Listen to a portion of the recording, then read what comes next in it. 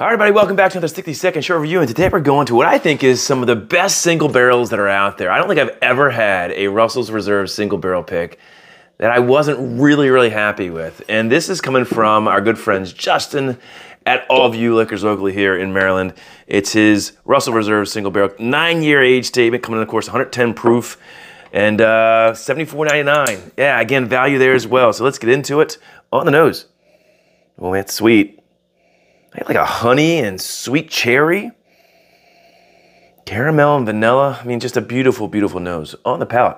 Yeah, it follows suit. Sweet.